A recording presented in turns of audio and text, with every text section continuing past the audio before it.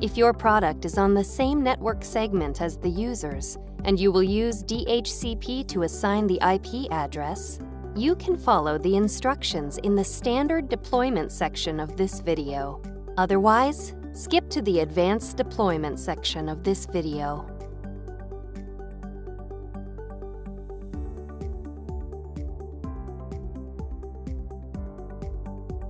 After you connect your product to the network, visit the Epson support site, then download and run your product's software package.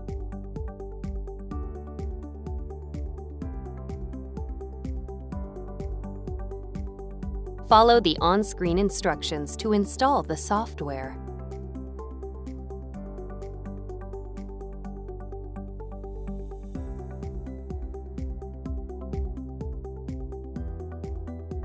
When you see this screen, select your printer from the list and click Continue. Follow the rest of the on-screen instructions to finish installation.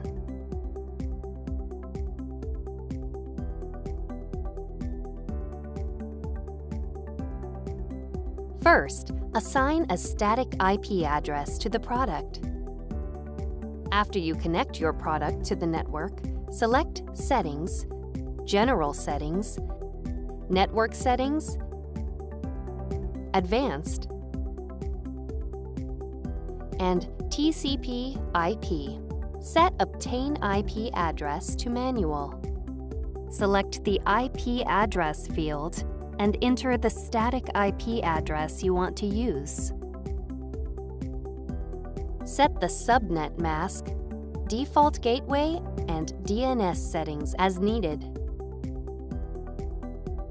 Select Start Setup. Visit the Epson support site, then download and run your product's software package.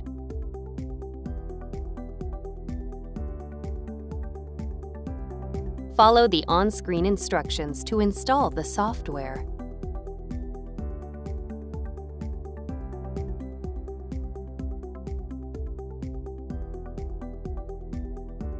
When you see this screen, click Cancel.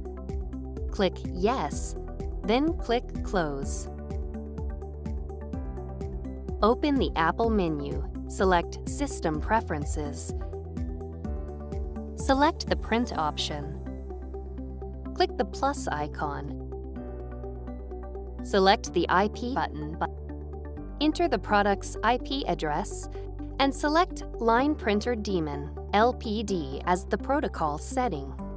Click Add to add the product and finish installation.